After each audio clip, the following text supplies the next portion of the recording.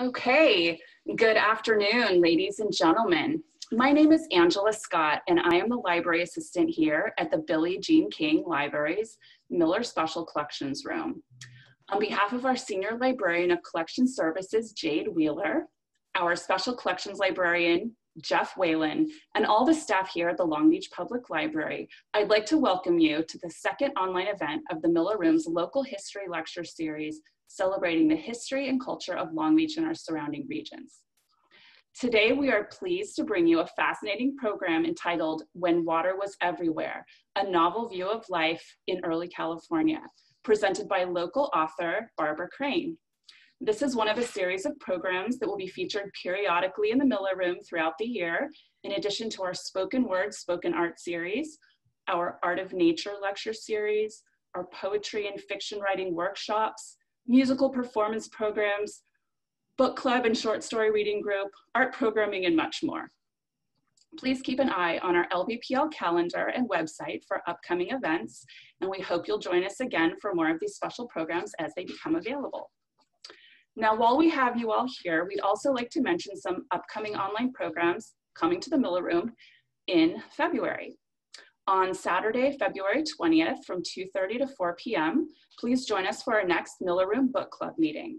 We read a rotating selection of fiction and nonfiction books, as well as short stories, focusing generally on themes relating to our Miller Room study topics, such as the arts, performing arts, Asian cultural and heritage, libraries and special collections, local and California history, and much more. This book club is currently meeting online via Zoom and is limited to a maximum of 10 to 12 people per meeting, so pre-registration RSVPs are necessary. For more information or to join the Miller Room Book Club list, please visit our LBPL website at www.lbpl.org and check out our calendar of events. You can also call the main library for more information or message me in the live chat after our program today if you do have more questions. The library has also begun a new 50-book challenge for 2021. So if you've made a resolution to read more books in the new year, this is a great way to do it. Check out our website at lbpl.org to learn more and have fun reading, earning prizes, and checking goals off your list. Now, getting back to our program for today, it is our pleasure to once again welcome and introduce our featured speaker this afternoon, Barbara Crane. Miss Crane's novel, When Water Was Everywhere, emerged from years of crisscrossing the Los Angeles basin by automobile, sometimes putting 15,000 to 20,000 miles a year on her car in the course of her prior work as an independent writer and corporate trainer. Every time she crossed over the Los Angeles River, she saw it encased in its concrete channel and wondered what the river originally looked like when it ran free in its earlier days. She also got to thinking about the local landscape itself and how it might have looked during the time of the Tongva people who first lived here, as well as through the eyes of later generations of people from around the world who settled down in this area over the centuries. Having received her bachelor's degree in history with a minor in English from UC Berkeley, writing historical fiction has been a natural outgrowth of Barbara's academic and personal interests, and both of her novels and some of her short stories have required voluminous amounts of historical research, which she greatly enjoys. In today's program, Barbara will be presenting her research and selected readings from her book, as well as offering a fun free giveaway prize to the first person who guesses the correct answer to a question at the end of the program. So stay tuned and stick around if you'd like to take advantage of that special opportunity. And at the end of the program, if there's time, we'll also have a Q&A that we'll be moderating through our chat. So if you have any questions, please type them into the chat bar. You'll see the chat button at the bottom of your screen, and you can type and submit your questions there. And Barbara will answer questions as time permits.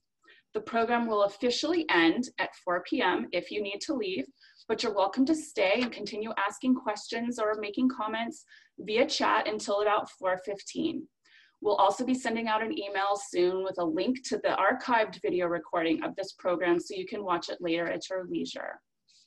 Finally, just a reminder again that we are recording this program today. So if you don't want your face to be seen in the video during the program, please make sure to disable your video feed by clicking on the stop video button at the bottom of your screen.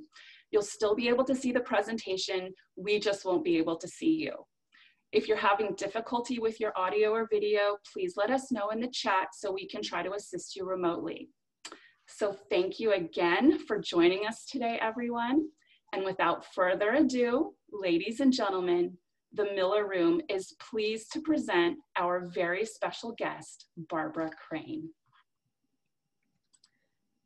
Thank you, Angela. Thank you so much. And thank you and the library staff for hosting my presentation today. Some of you watching live outside the Los Angeles, Long Beach area. I'd like to ask you to please feel free to ask questions later because we want to have you be part of the conversation. I'm going to talk today about what I learned from local history when I researched and wrote the novel When Water Was Everywhere. It takes place in the 1840s when Alta California was a territory of Mexico. I'll use the novel to tell you about local history, particularly the landscape, in the centuries before Long Beach was Long Beach. You might ask, why did I title the novel When Water Was Everywhere? Or what does water have to do with it? The answer to the question is everything. If you ever saw the movie Chinatown, a classic film of the 1970s, you know that Southern California struggles with water go back a long time. However, there was a time when water was plentiful. It spilled out of the local mountains, thundered in rivers, meandered in streams, covered miles and miles of wetlands, and lay under the ground hidden in plentiful amounts of groundwater.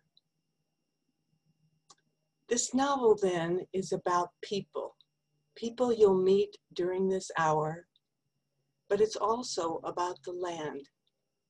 What I'd like you to walk away with are images of what it looked like 200 years ago and what has changed.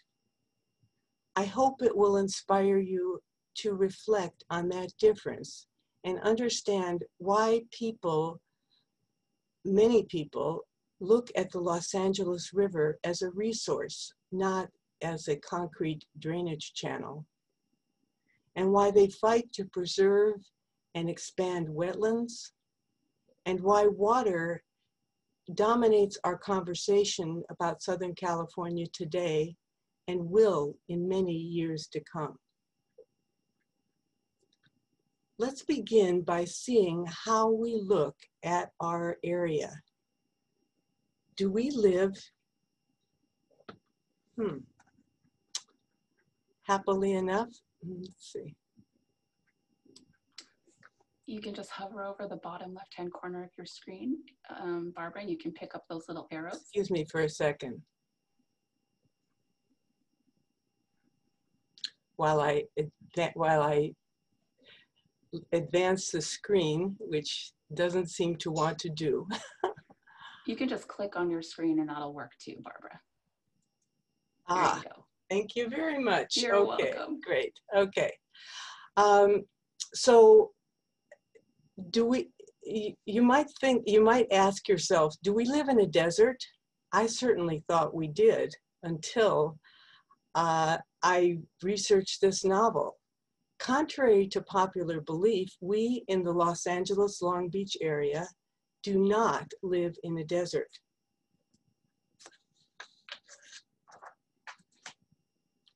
A more accurate view is this one.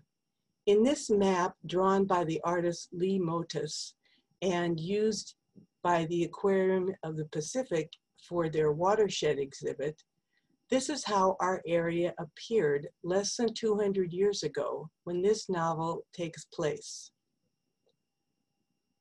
Where we live had all this water because we are part of a 1,500 square mile watershed. In fact, it's a double watershed. Think about that, 1,500 square miles. Being part of that watershed meant that we had lots of water in rivers, lakes, streams, and wetlands. You can see how large this area is, that the watershed stretches as far west as the Topanga Canyon, as far north as the Simi Hills, as far east as the San Gabriel River, and as far south as our own Long Beach.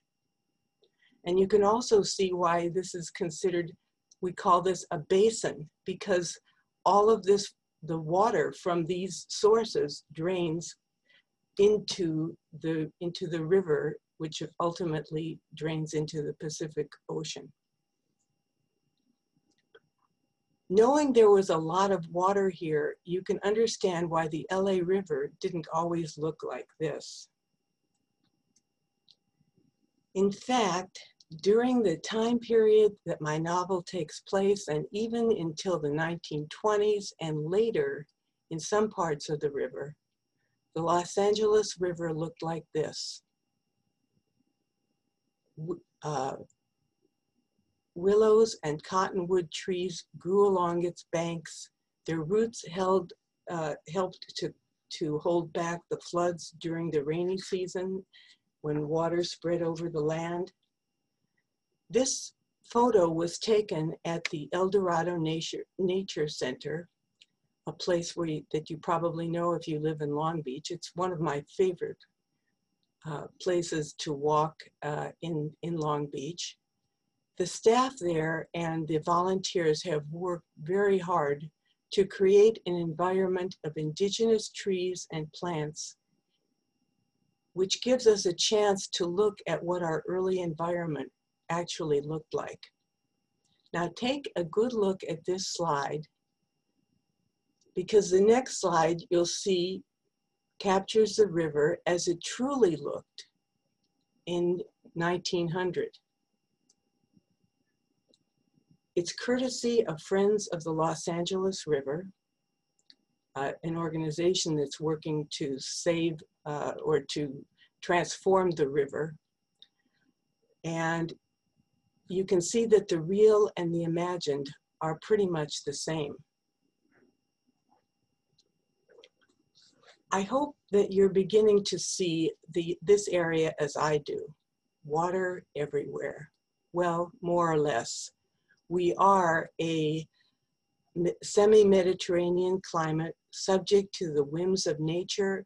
Sometimes we have a lot of rain, sometimes we have too much, and sometimes there are years of droughts. But our landscape 200 years ago held far, far more water than it does today. Into this landscape then comes my characters. I'm going to read to you some short segments from the novel so you can see how the land looked. You'll also get an idea of how people interacted with the land. The novel's main character is Henry Scott, a young man who has made his way west, crossing mountains and desert from his home in St. Louis to escape a brutal childhood. In this selection from the novel, Scott is crossing the Los Angeles River in the early 1840s.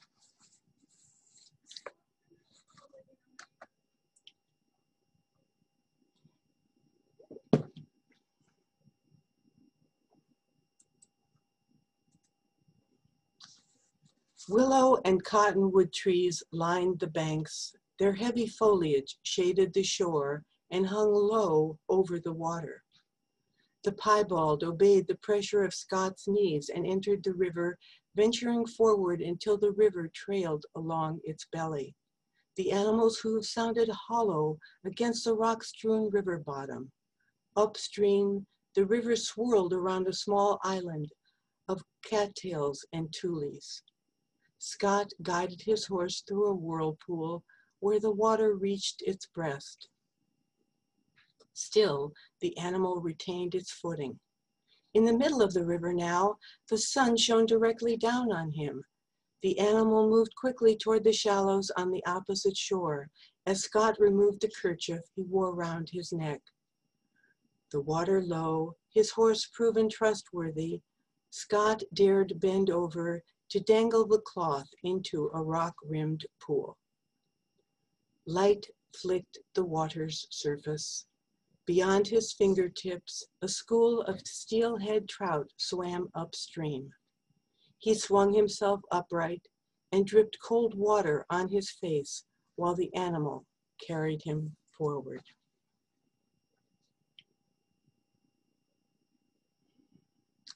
The Los Angeles River plays a big part in this novel, but let's leave it for a moment and look where Henry Scott comes from.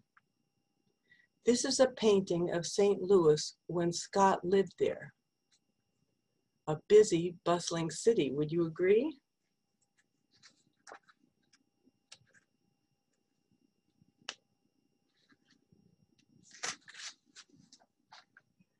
Imagine his dismay when he arrived in the Pueblo and saw this.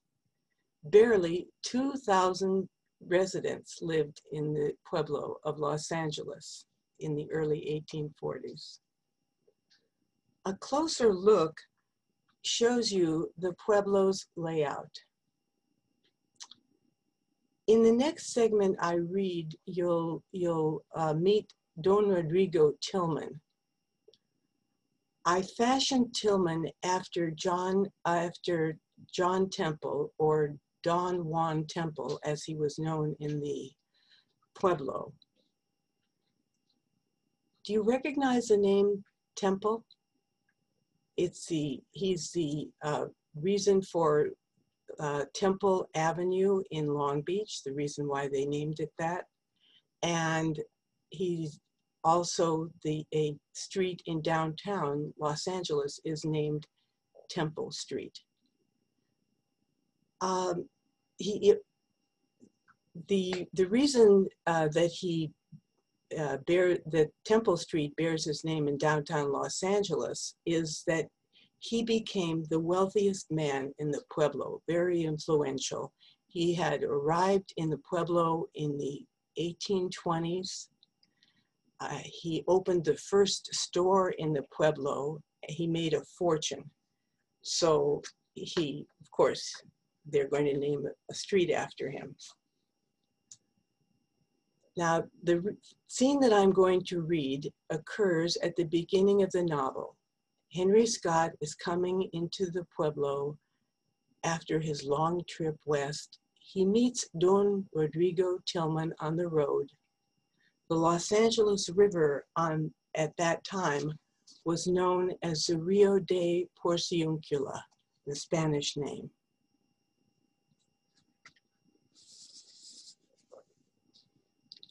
The presence of a horse and rider on his left roused Scott from his stupor. Don Rodrigo Tillman, the man said, "A sus órdenes." At the sound of the man's voice, the horse stumbled, throwing Scott off balance. He righted himself and looked at Tillman. He saw a man well over twice his age and half his size. Scott couldn't tell whether the man was an American or a Mexican. "You are going to the Pueblo?" Tillman asked in unaccented English. "Yes." Scott fixed his gaze on his saddle's pommel. "And you are doing?" Scott couldn't answer this question. His reasons for traveling so far would take more breath than he had to explain. Night would come upon them soon. He was either going to have to bed down off the road or find a place to sleep in town. He took a deep breath. "Any rooms in town?" Tillman showed no surprise at the man's quick rush of words. "Not many, senor. My man is off buying horses from one of the ranches. You can have his bed in the barn for a night or two." Scott nodded, yes. I'm going to ride ahead then. In a mile or so, you'll pass the Plaza Church. I live in a whitewashed house a little farther on. Go around back to the barn. Think you can find it? Another nod. Good. Tillman's horse had barely started off before Tillman turned halfway around to face Scott again. I assume you're going to look for work? Tillman didn't wait for an answer. Come round to my office in the morning, down the street from the barn, above the store, early. Each word was precise, each thought conveyed with purpose, all lost on Scott. He was thinking of hay, for his horse to eat, for him to lie on.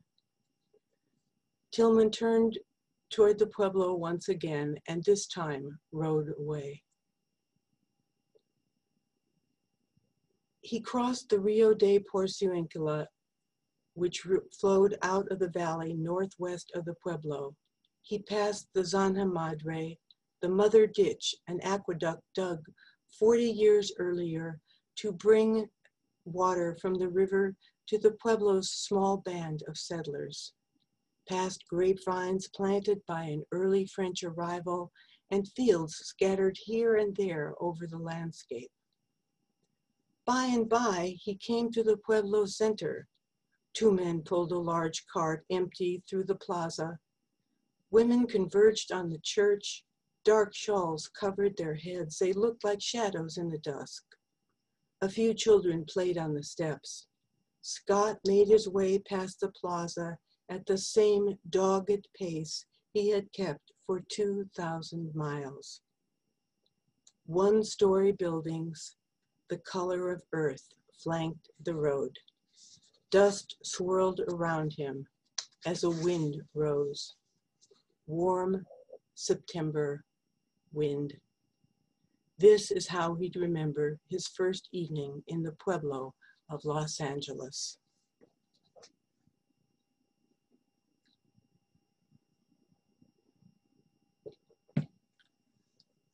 Let's look at this slide for a moment. At the bottom, you can see the Zanja Madre, or Mother Ditch, and it carries water into the Pueblo from the river here, which is the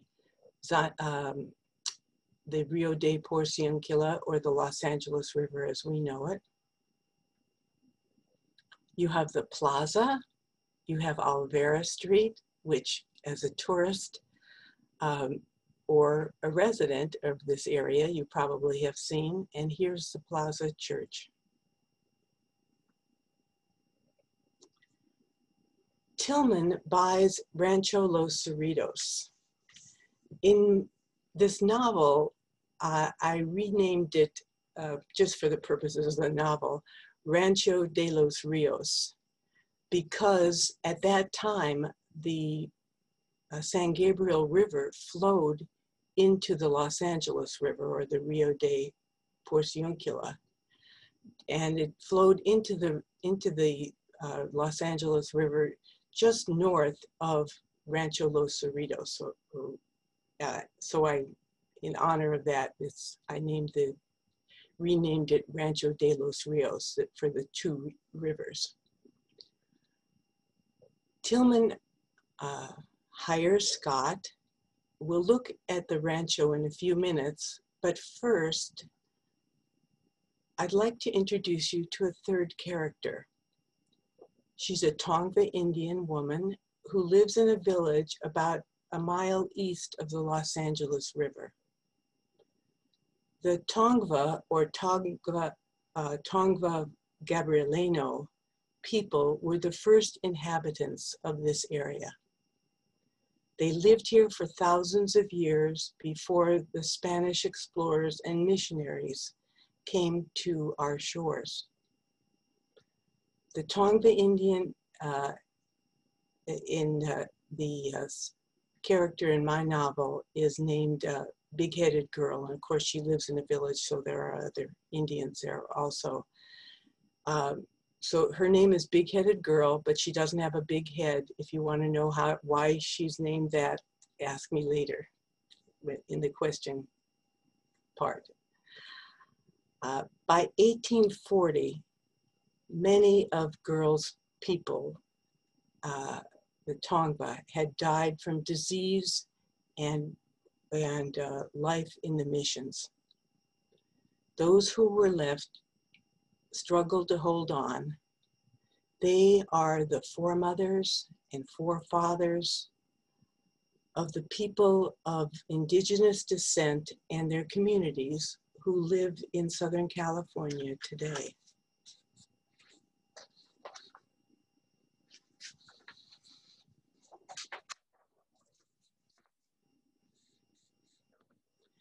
Big-headed girls lives in a village that's close to a creek. There's other features also, which I'll tell you about in a moment, but it's hidden, the creek is hidden by trees and brush toward the lower center of the slide. The creek is here. I'll read a short selection that describes her village from her perspective when she's a child. And then I'll tell you something you may not know about this place today, because it is actually a place in Long Beach today.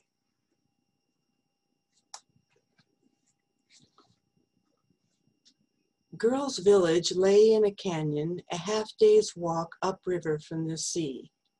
A spring rose from the earth at one end of the village, offering limitless fresh water. The spring's runoff created a small wetland, home to nesting birds, cattails, and tall grasses. Atop the steep hill that rose above the spring, acorns grew with abundance on ancient oak trees. At the base of the hill, below the wetlands, lay the village. On the other side of the stream rose another hill, then another. Girl could walk for a long time along the spine of those hills, but she was a mother with children of her own before she took that journey.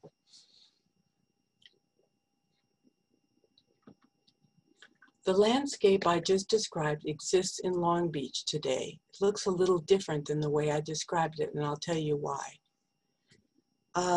First of all, the hill you can see in the background would have been covered with oak trees, not palm trees. The most important part of this slide is at where the arrow points, and that is where the spring runs out, comes out of the ground, and it forms wetlands next to it, just adjacent to it.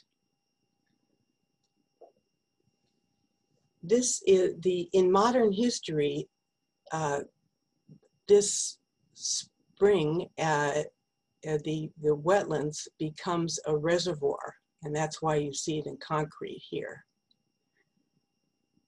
This is Willow Spring Park in Long Beach. Now, the reservoir has a lot of importance for Long Beach, especially early Long Beach. After I heard a lecture about Long Beach geography given by Larry Rich, who is our city's chief, city sustainability supervisor, I used Willow Spring Park as the setting for Big-Headed Girls Village. It would have been a hospitable place for a village, and it also has an important history for Long Beach in respect to water. The spring was the source for Long Beach. Pardon me, I'm going to say that again because it's so important. That spring that you see denoted by the arrow was the water source for Long Beach until 1931. The water source for Long Beach until 1931, and there were 130,000 people here in 1930. So you know the spring held a great deal of water. It's an example of the copious amounts of groundwater that we once had. And incidentally, we still use a lot of our own groundwater for our city's water supply. But there's not that much as there was. As a young woman, big-headed girl walks over the hills to work at Rancho Los Cerritos. She doesn't want to leave her village, but she must get work in order to feed her children. This map shows big-headed girl's village here, and Rancho Los Cerritos here, so she's walking over these hills. Rancho Los Cerritos, by the way, it lies directly next to the Los Angeles River at that time. And then the most important reason I'm showing you this slide is that you can see how much water there was. This is a map that the U.S. Geological Service produced in around 1900. And there was still so much water here. In rivers, this, by the way, is the San Gabriel, in lakes all over, dotting here, in wetlands. To give you an idea of how much water there was, if you look down at the bottom lower right of the slide, you see Alamitos Bay in East Long Beach, and the wetlands that comes from that bay or derives from that bay stretches 24 square miles. 24 square miles. It went all the way up to the VA hospital. So we're talking about, we're talking about a very large section of Long Beach at one time was wetlands. And then if we look at the left side of the screen, you can see Long Beach in about 1900, just a few streets. And most of the area was still ranchos. So you have Rancho Los Cerritos here, and you have Rancho Los A, which would be Rancho Los Alamitos here. As I said, big-headed girl takes this walk from her village as to Rancho Los Cerritos because she must find work in order to feed her children.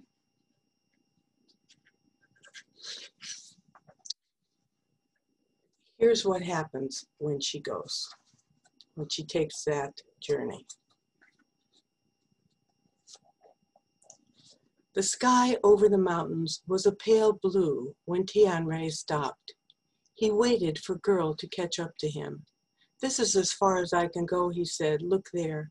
He pointed to a sycamore tree in the distance. "Beyond that tree is a river the Mexicans call the Rio de Porciuncula. You will meet a chancha above the riverbank. Go there now." The sun rose as Girl walked on alone. She noticed men and horses in the distance on the far side of the sycamore. She avoided the tree and headed for the riverbank as Tianre had directed. The sun was moving quickly in the sky. She must find a chancha and start breakfast. "A chancha," she called softly. A wall of willows and cottonwoods hid the river from view. She cried out again, louder. "A chancha, where are you?" The river's roar drowned out her voice. Girl ran toward the sycamore tree. The men would soon be there wanting breakfast. She grabbed a poker lying next to the fire and prodded the wood. Sparks rose. The fire blazed hotter. When she looked up again, she saw the vaqueros approaching. One took off his hat to stare at her more freely. The men of her village would never look at her like that, revealing their lust so nakedly. She gripped the poker so tightly that her knuckles paled. The men began to come toward her. A man limped forward, his eyes fixed on the ground. The man was Henry Scott. The tallest vaquero didn't reach his shoulders. He was the largest person Girl had ever seen and had the lightest color skin. Girl feared he was coming for her. She tensed her body, ready to run if he took one more step in her direction. Instead, Henry Scott stopped midway between Girl and the vaqueros. He turned around slowly to face the men. It was then Girl noticed he held a long branch in his hand.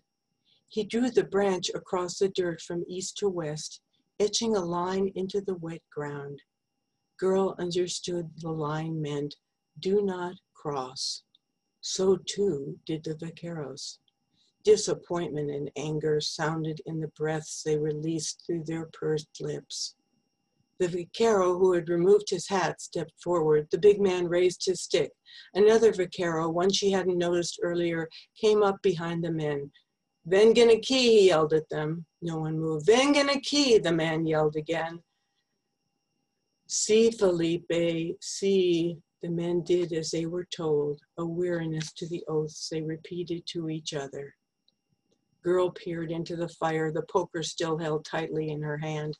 When she dared to raise her eyes, she saw the men gathered around their leader under the sycamore tree. She threw down the poker, turned, and ran toward the river. She had been a child the last time she ran this fast. Her bare feet made no sound on the wet ground. She broke through the wall of willows and cottonwoods, ignoring the branches that cut into her arms and legs. She didn't stop until she reached the riverbank. The water raced along, black and turbulent, carrying rocks and large branches in its rush to the sea. Pausing only a moment, she ran down the muddy shore, following the river's course until she spied a bramble of willows thick enough to hide her. She crawled into the bramble and sat. After a long time, her body stopped shaking. She listened. She heard only the rush of water. Praying to the Creator that the willow's tangle of branches would hide her from view, she remained in the thicket all day, all night.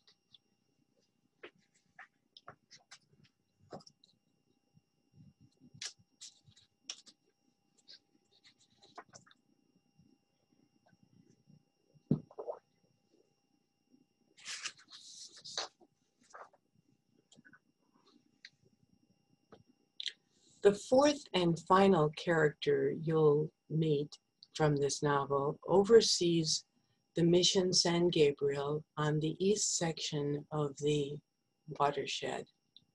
Like the others, his life is shaped and influenced by the water he lives near and uses, although he doesn't recognize the gift it is to him. This padre, his name is Padre Jose.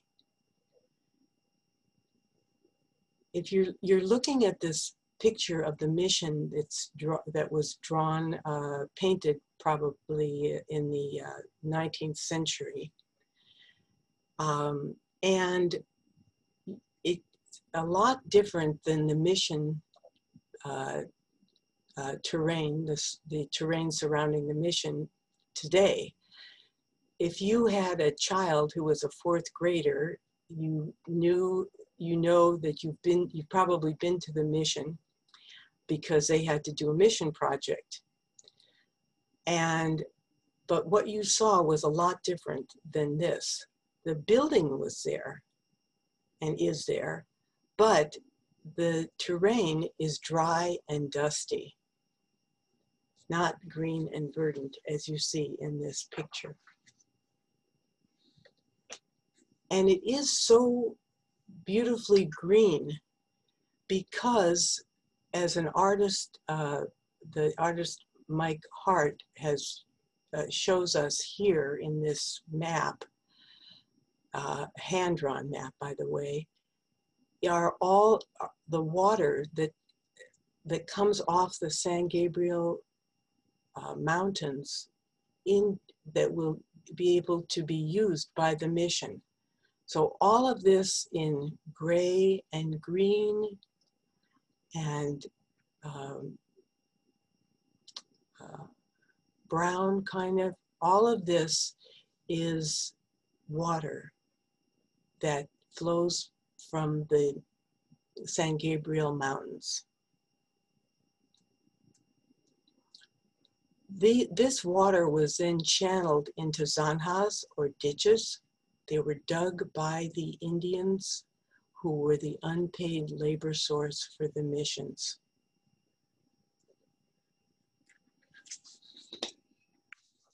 I'm going to take you to the fields now, where we'll walk with Padre Jose and see the bounty of the mission of the fields up close. Before I do, there's one thing you should know about Padre Jose. He's a man of God who has lost his faith. He believes in nothing except a plant that he grows in a corner of the mission garden.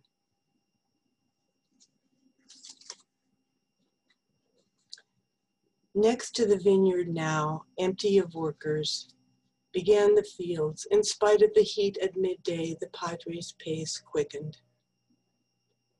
He panted with the effort of walking under the hot sun, but for once didn't complain. The garden was neatly sectioned off by vegetables. Corn tassels hung limply. Squash and watermelon ripened on the warm earth in one area. Tomatoes hugged their vines in row upon row of towering plants. Chilies grew long and green or small and red on low bushes. Padre Jose noted the level of water in the zanja low.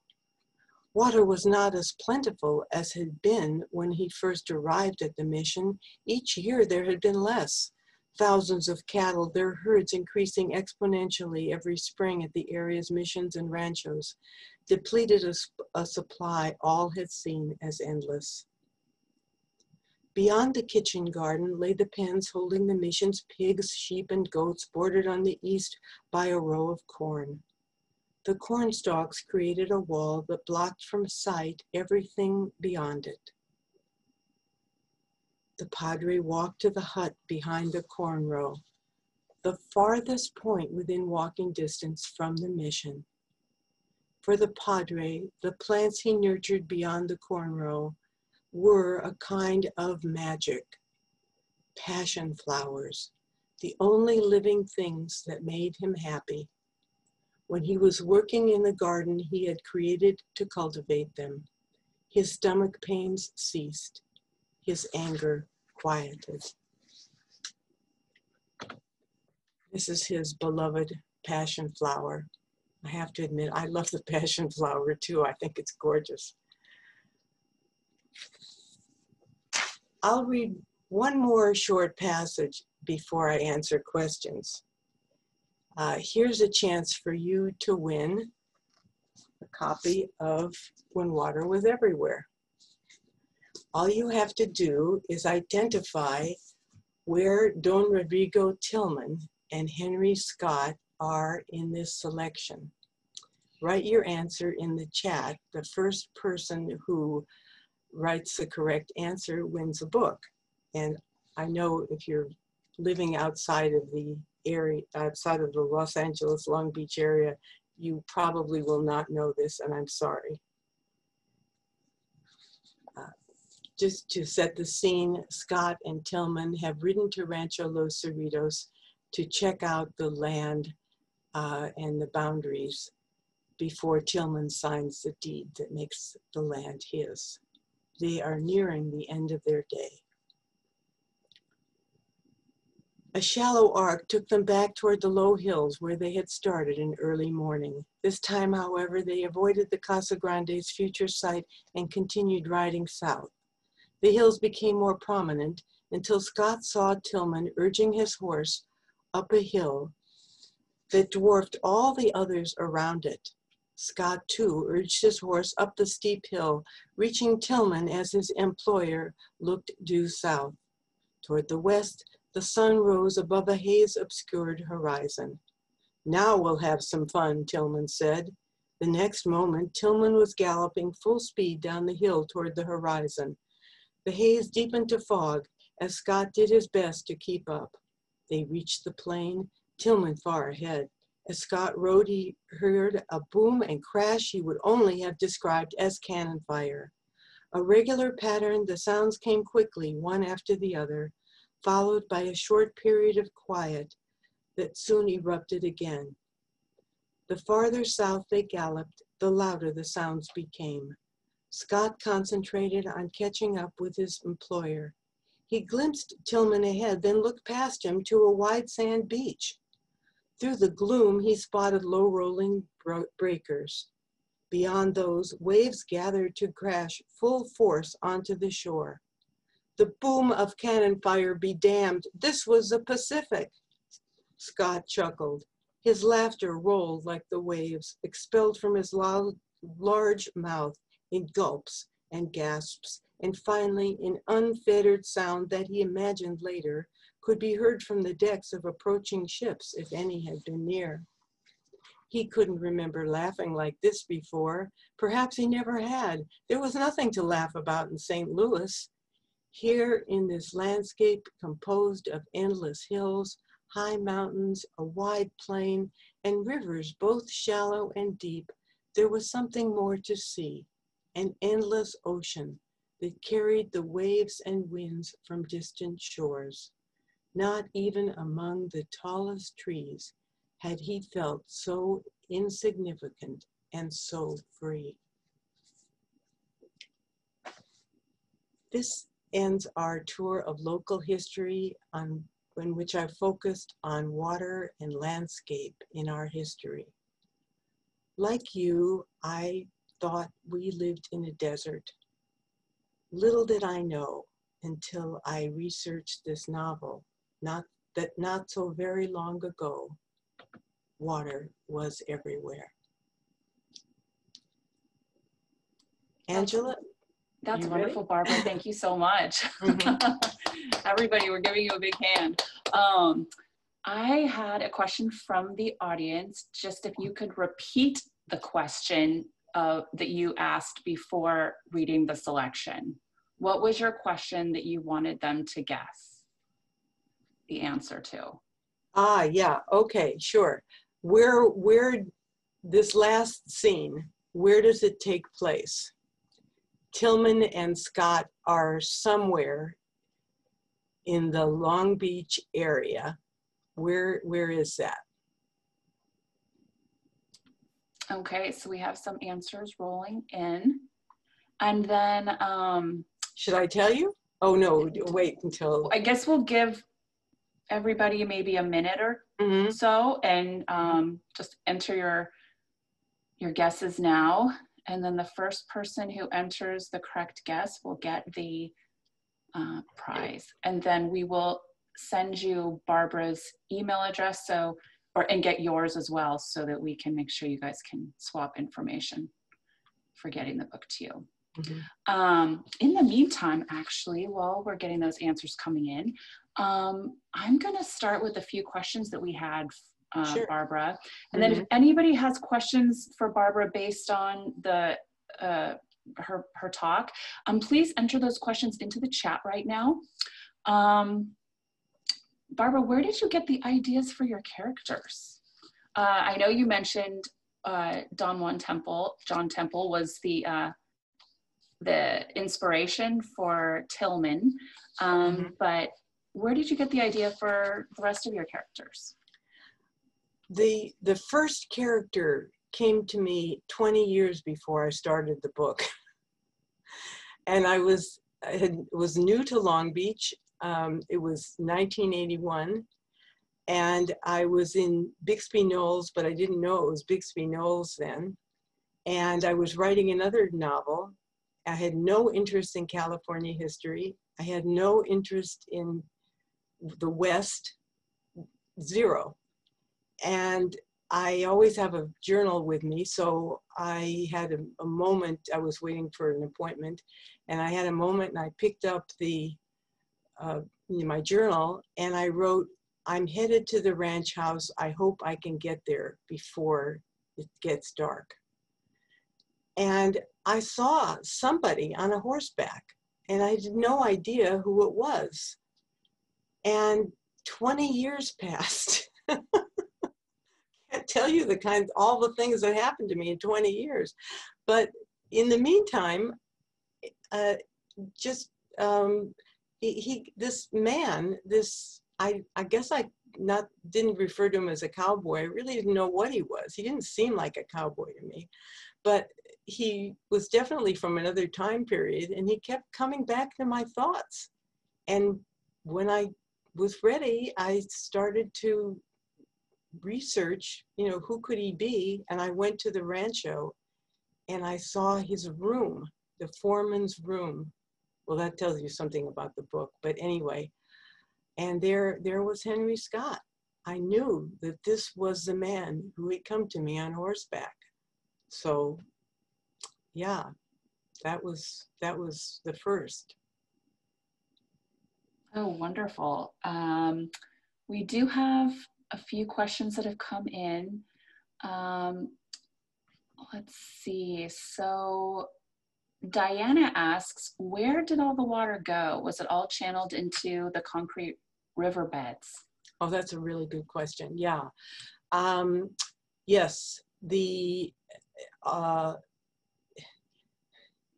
before the river was concretized, or I think that's a verb. Anyway, water would seep into the ground in groundwater, and that's why we had so much groundwater, because we have a porous soil.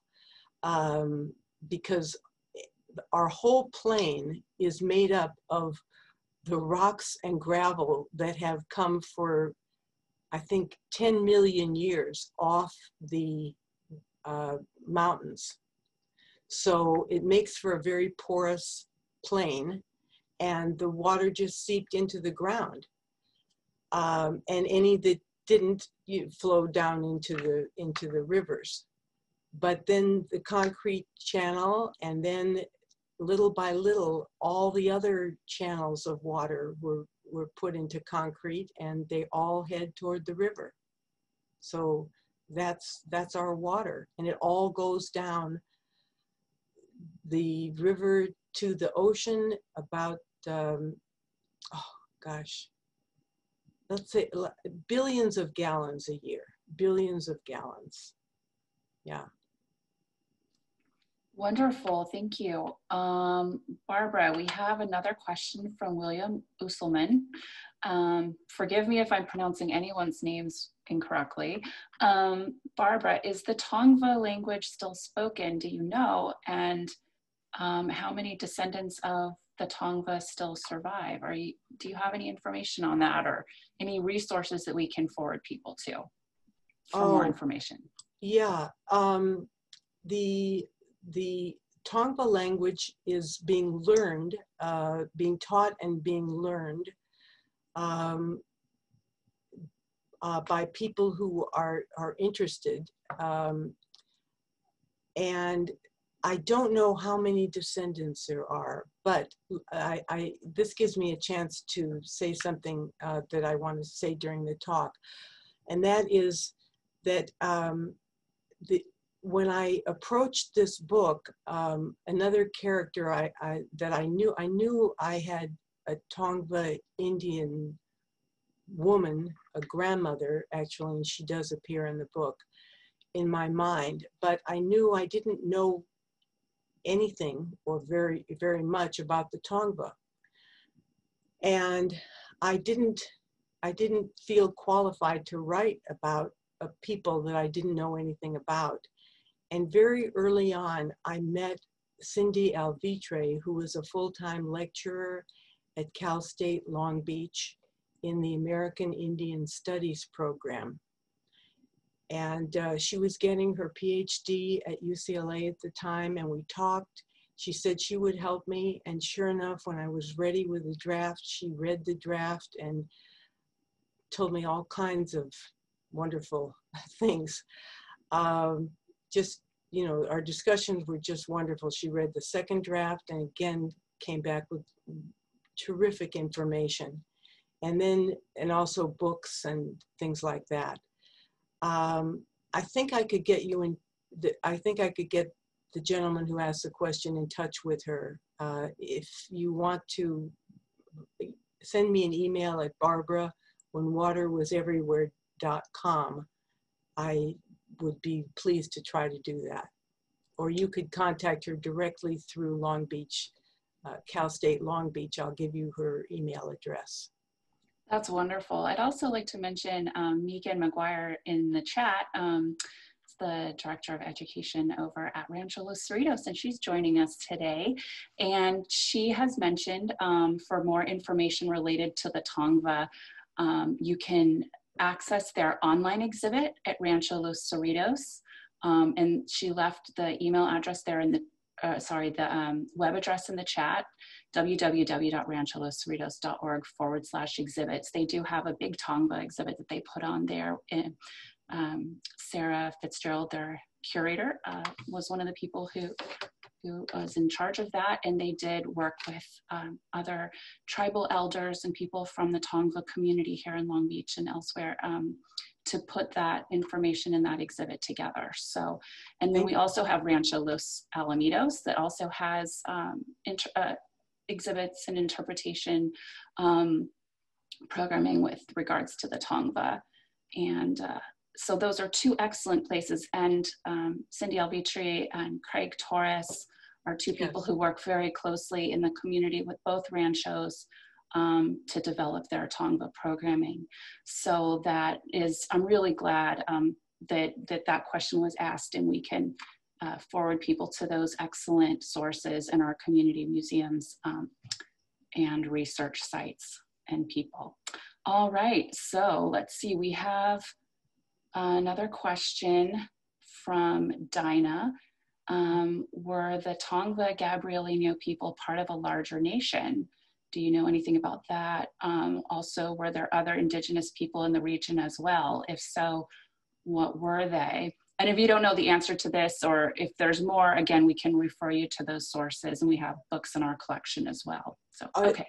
There were lots and lots of, they were their own people, but there were, and they occupied most of the area of the watershed that I showed you, to Topanga Canyon, to in the west, maybe the Simi Hills, I believe, and the San Gabriel Mountains to the San Gabriel River to the east. So, and of course Long Beach. So that's pretty much the territory that the Tongva people occupied. But there were many, many other groups around. Because I did the research for this novel about 8 years ago, let's say I published it 5 years ago. It took me about 2 years to prepare a manuscript and get it published.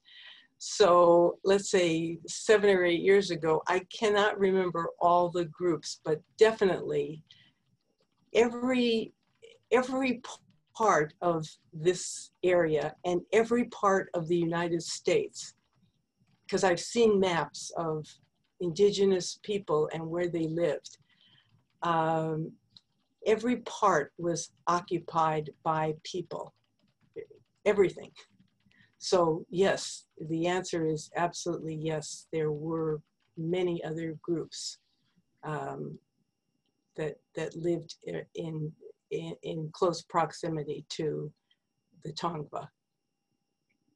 And people got along, they traded. There were sometimes disagreements, all kinds of things that happened between people, but yeah. Wonderful, thank you. Let's see. Katie is asking, why did you use Big-Headed Girl as a name, and what was the story behind that? Oh, all right. Okay. Well, I told you thanks for asking, Katie. I told you that I had a grandmother, or rather, I saw a grandmother as a Tongva Indian, and Big-Headed Girl emerged later, literally, because the first time that Big-Headed Girl is mentioned in the novel, she's being born, and it's taking her a little time to come down the birth canal, and the grandmother, that is her mother's mother, is worried and thinks, oh no, she has a big head and that's why it's taking her so long. But of course, when she emerges, she's in perfect shape. But the name sticks, so she calls her big-headed girl. That's wonderful. Let's see. So we do have a few other questions. What is your writing process? Do you make an outline for a novel and follow it, or do you have some other method that you use? I don't know if we have any folks in the audience who are interested or are currently working on works of historic fiction, but you know, just in terms of the process itself, like what can you tell us about your process and how it works for you? Yeah, I think every writer has a different process, but for me, I don't outline. I let the characters and the story emerge. And it takes a long time. I've written 2 novels and they've each taken 10 years. And I'm hoping this one doesn't take as long. I'm working on a novel right now and I'm hoping it won't take 10 years. But the characters emerge. I'm always surprised. I'd be very bored if I knew what was going to happen to them. I wouldn't stick with it. I want to be as surprised as, you know, I don't even know if the reader's surprised, but I'm always surprised at what they do and how the story becomes something, and then more, and then more, and then more. That's awesome.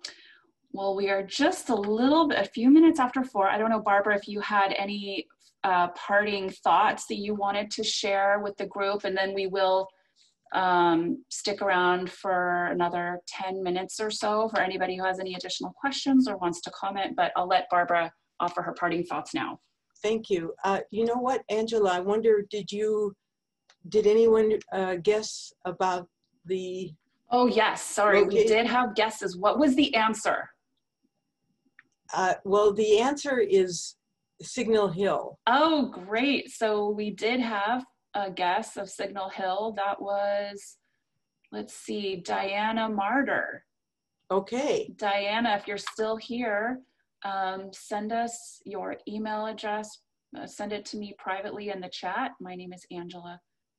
And see if you can do that, or send me your email address and we'll make sure to get your information. Oh, there's Diana, there she is. Okay, so Diana, send me your email in the chat and we will get that to Barbara so she can communicate with you. All right, and Katie was our second runner-up.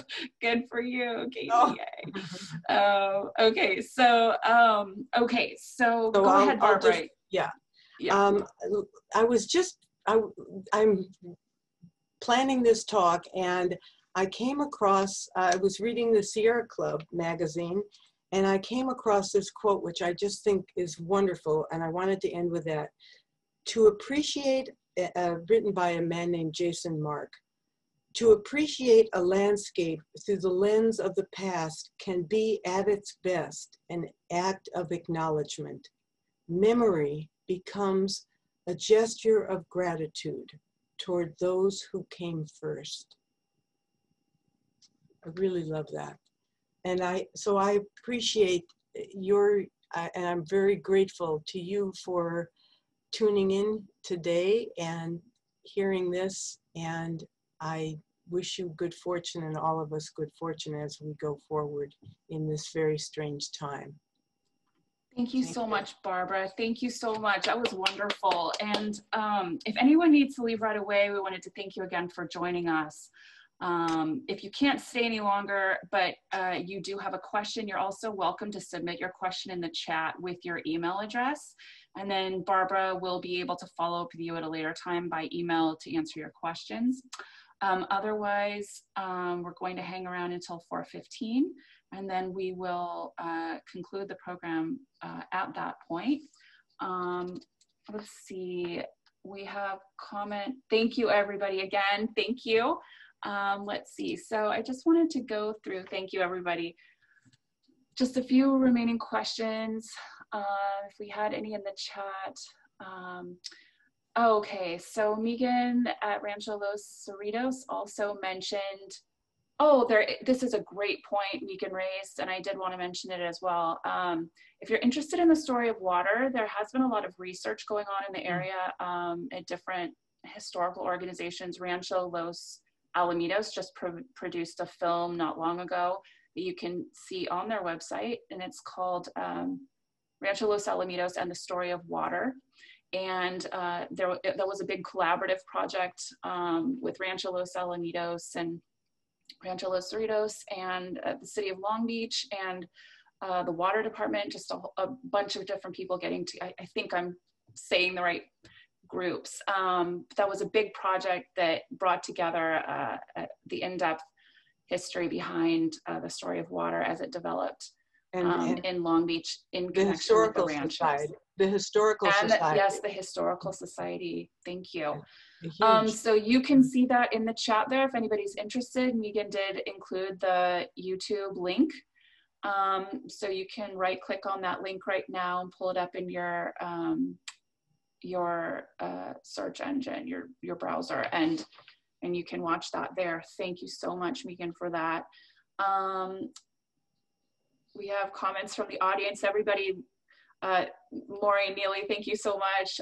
Maureen presented for us on our WPA Art, Architecture, and Artists of Long Beach back in October, and thank you for joining us. We do have also a comment that the Writers Workshop at Los Altos Library is also going on. So if anybody's interested in writing and writing historical fiction or nonfiction, and this talk has inspired you, you are welcome to join the Writers Workshop at Los Altos Library. And you can send an email to the senior librarian over there, Erica Lansdowne. Well, I think right now we have someone else. We have Lauren Wynn, who's there, but Erica can hook you up too, or you can email me and I can get you that information. Let's see. We also have, let's see, comments. As far as the recording is going, we have a question about the recording. When we have the final editing and everything done on this video, we will be submitting it to the big contact list of all you guys who signed up. So that will be coming out shortly. Give us a week or so. It takes a little bit of time to get things done, but we will get that out to you soon. All right, lots of thanks from the audience. Also, Megan did include Long Beach Historical Society's Water Changes Everything. They do have an exhibit that was produced over there. Thank you very much for that, Megan, as well. So everybody can access that too in the chat. Let's see. Okay. All right, so we got Diana here. We did submit your email, Diana Martyr. We got your email address. Thank you so much for submitting that, and we'll get it. I'll send you, Diana, to Barbara. the book Yes. this week. Wonderful. Okay, we had just a few last questions. Did you have any favorite authors that have inspired you, or that you just like in general? Oh gosh! All right, my most favorite author is Zora Neale Hurston. She was a writer during the Harlem Renaissance. She wrote. You really have to read this book. Our eyes were watching God. You just absolutely. It's one of the most beautiful books you will ever read. And so, yeah, she's my absolute favorite.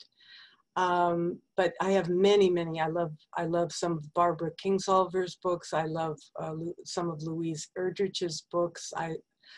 God, Toni Morrison. Gosh, I mean, she's so inspiring. Who else? You know, I always. I should have a list at the top of my head, but I don't. I read a lot, but gosh, who else? I bet somebody here who knows me can tell me what I love. I'm looking at my bookcase. What have I said recently? Those are some of the people that I really admire and Oh, love. that's wonderful. Speaking of books and authors, we have Bill in the audience who's asking, where can we get a copy of your book, Barbara? Oh, well, thank you. Besides the library, if the you want to buy library, a copy. yes, yes, absolutely. You can. There's a couple of copies in the library. Just go online and reserve a copy, and you'll get a time to pick it up. If you want to buy it, you can go to Amazon or Barnes and Noble. You can get it in ebook or paperback, whatever you'd like. So just, yeah. Wonderful, wonderful. You already said it, but yeah, if people do have questions about or want to be able to read the book, you can access it through our library's online catalog at www.lvpl.org, and you can go in and request the book there. You can also call us over the phone to have a copy reserved for you, and then you pick it up through our Long Beach LVPL to go at our participating branch libraries. And then you can also get a copy from Barbara or through Amazon. Let's see, we do have other books on historical fiction writing, writing novels in general, and other books and resources relating to these topics that Barbara discussed today, if you're interested. And we've got about 2 minutes left. We have just one more question. Let's see, Barbara, are you working on a sequel for this book, if people are interested in learning more? Oh, I've been asked that question. I really want to know what happens to them in the future, but I am not. And part of it is that I'm not interested in the next period of history of Southern California history. I've thought, well, maybe I should take him to another part of the state, Mr. Scott, but I don't know. I think I do something once and I exhaust it and that's it. I want to move on to something else. I would, though, really like to know what happens to them all in the future. So they're still with me. It's always a possibility. Thanks for asking. Well, that brings up, do you have any other, do you have some new research that you're working on for any books coming that you're trying to put together for the future? I'm working on a novel. It takes place far into the future, but it's not exactly science fiction. I'm not exactly sure what it is, but I am working on it, and I'm trying to stop myself from doing any research because I really did a lot of research for this, but at every turn I want to do more research. So we'll just see what happens. Research has a funny way of taking you down lots of different rabbit holes, and you can just keep going and never stop. So right. But it's so satisfying. It's so satisfying. It is. But at some point you have to pull the plug and just say, okay, now I have to pull it all together. So that's part of the process as well. Okay, one last question. The Rancho house described in the book, is that one of the actual remaining ranchos in Long Beach? It sounded like it was much larger. That question came from Diana. Yeah, no, it is actually the Rancho Los Cerritos, the ranch house. And as I go through it, I describe it being built, but not kind of being finished, but not exactly, yeah. So it is the rancho, the ranch house. Oh, wow. Rancho Los Cerritos. So that served as a big inspiration for you too. And I highly encourage everyone to visit our local ranchos. Oh, they're wonderful. They're wonderful. That operated by private foundations, but the land itself and the houses are owned by the city, but they're wonderful resources in our community. And I understand Rancho, I think the gardens are still available for people to walk through. You can call the ranchos to double check on that or go to their websites, but just wonderful places to take some rest and relaxation and and step back in time. Just wonderful resources in our community with a lot of great people who are doing a lot of work, great work there. So I really encourage everybody, and our local Historical Society of Long Beach Heritage, all of these organizations in our community are just doing an incredible job bringing together the history of Long Beach for us. So with that, we're now at 4:15 and we need to conclude our program, but I'd like to thank Barbara for her time and generous support of the educational enrichment of our Long Beach Public Library community, and people from so much further afield now that are joining us online via Zoom when we have this online opportunity available to us. So I'd like to thank all of you, all of our guests who have joined us today for this local history lecture series program. I'd also like to thank our library administration and staff, friends of the library, the Long Beach Public Library Foundation, and many other local contacts for helping to promote our event, as well as the Ranchos, thank you. And our sincerest thanks and appreciation to all of you. So have a wonderful evening, everyone. Stay safe and healthy, and we look forward to seeing you again soon for more upcoming programs with the Miller Room and the Long Beach Public Library. Thanks again, and good night, everyone. Thank you. Thank you.